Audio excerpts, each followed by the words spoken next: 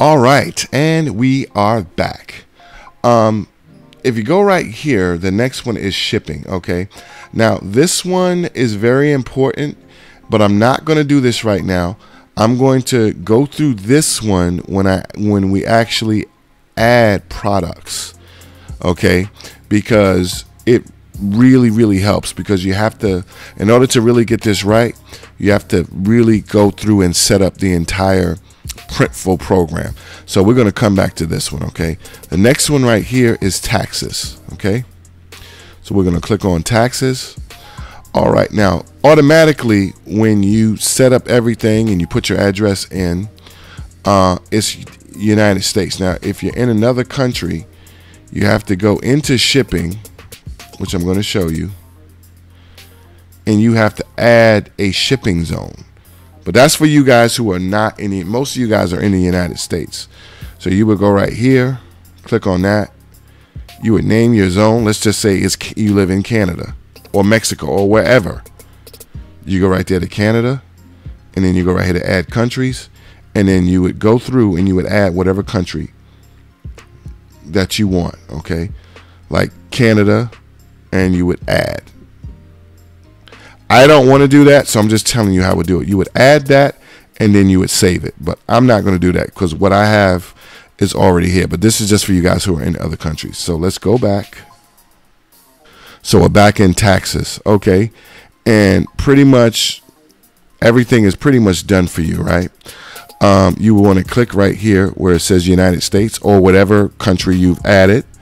You click right here, and automatically it's automatically defaulted because I'm in New York, and everything is automatically set up. Okay, but let's just say you wanted to add your state. Okay, let's say you wanted to, let's just say California, and you put your zip code in. I'm just going to put a 90210, like Beverly Hills, and then you go right here, add state. Okay, and you can go right here and you can get rid of New York. Now with all of these things, this is just an overall general overview. To be really serious about this, you might want to contact a CPA or your local state tax service and really get everything straight. But this is just the basics of what's going on. Okay, and then after that, you know, you click over here. I'm just going to get rid of California. Delete. It's already been successfully saved. Okay. Now the next one right here, and that's done. That's pretty much done. That's your taxes. Now this is automatically when a person, just to let you know, when a person from New York comes in, they're going to have to, if a person also in New York comes, they're going to have to pay state sale tax, but the other people in other states and other countries don't. That's just how it works, guys. So let's go right here. That's done. To notifications. Okay, now what this is, right, everything here is already done for you, but what this is the notifications that go out when people set up their accounts and set up and buy stuff. These are just notifications that can go out, like order notifications. So what this is that this notification is sent automatically to a customer after they place their order, meaning, hey, thank you for purchasing, you know, your stuff is on the way, blah blah blah. Cancel order. If someone cancels, someone goes out, you cancel an order. Refund, if someone gets a refund or something like that. All these are automatically set to go out.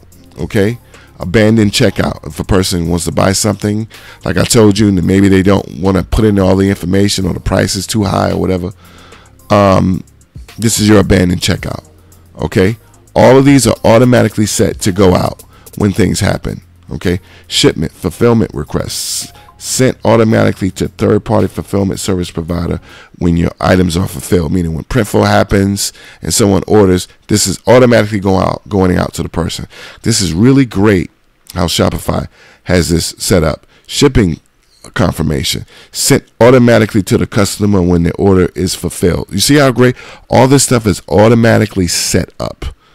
Okay, you can go through these and look at everyone, but everything is automatically set up. Now the thing about it is you can actually go in, and this is more advanced. So probably when I do an advanced course, I'll show you this. You can customize these. Now these automatically right now, they work right now, but if you click right here on this order confirmation, you can actually go in and change the HTML and add your own custom logos and custom information and change it to your own wording and stuff like this.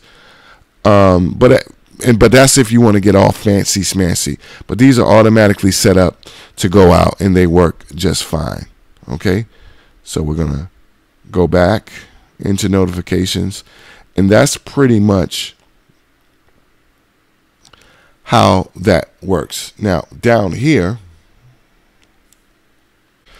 this right here is order notifications. Okay, this pretty much is really great because you can set these anytime you get an order, you get a notification.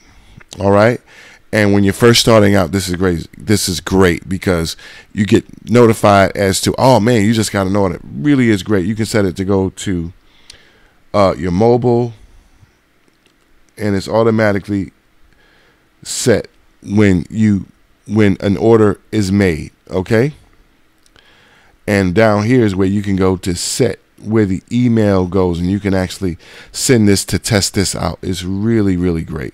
Okay, desktop notifications, and this is where you can go in and enable. So we're going to click right here, and as you can see, hold on, get desktop notifications when you receive a new order. All this is right here. Okay, your website blah blah blah is asking to display desktop notifications. Allow. Desktop notification has been made. So you can send yourself a test. This is really, really cool. Okay, and that is your notifications, man. Really, really simple. Okay, files. Pretty much you can just put this stuff here. This is any pictures, any photos, any custom logos that you're going to use right here in notifications or anywhere. You can just upload your files right here.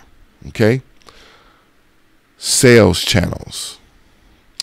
Now this right here is really, really advanced. I'm not going to really cover this, and it's important when you get into other stuff. But what this is this is the ability to add apps to other places and sell. Like you can add Facebook and sell on Facebook and Instagram and all that stuff, and you can actually sell right there on the platforms via these SDKs and making apps and all this stuff. But that's complicated. That's really advanced. The bottom line is right now you could just put an ad up and just send people direct to your website. This is just advanced stuff that you really don't need right now. You don't need this to actually sell online.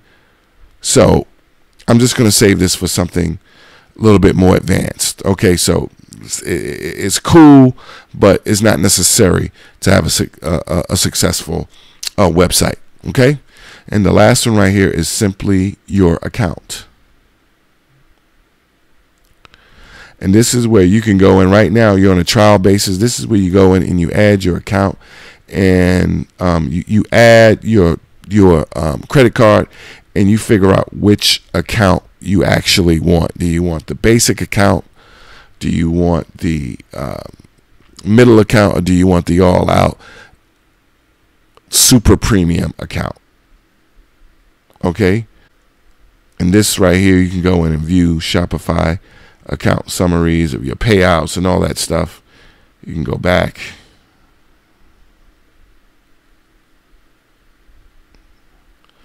If you have staff members like a virtual assistant, you can add that person right there so they'll be able to log in and do certain things.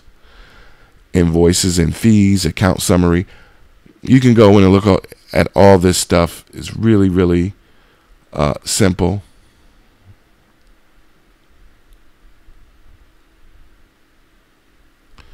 And this right here, you can go right here and you can compare your plans.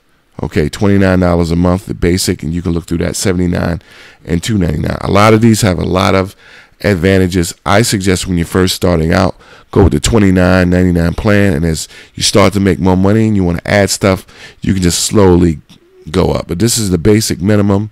After your initial trial has run out, you want to go in and make this happen.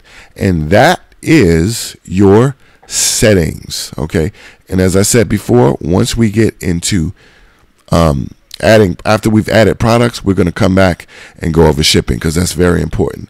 And that's it. Really simple, but the most important thing is to make sure that you have your payment set up and your checkout stuff set up, and everything is everything. So I'm going to see you in the next video, and we're going to go over the Printful setup. All right, I'll see you in the next video. Peace and blessings.